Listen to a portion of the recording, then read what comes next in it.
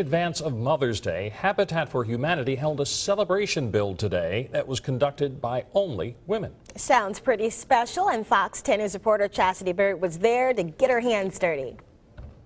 The old saying goes, a home sometimes needs a woman's touch. Well, today, one home got plenty of that.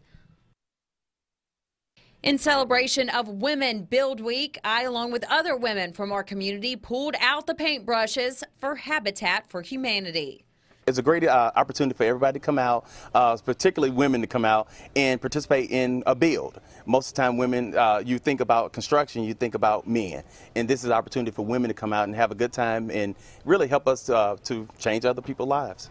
The home on which we were working is in the Hillsdale community, one of many projects of Habitat of Southwest Alabama. Currently, right now, we have 11 houses being built around Mobile County. Particularly in this community, Hillsdale community, we have about 6 or 7 houses going on right now. The Women Build Week takes place all over the country, and it's in its 7th year.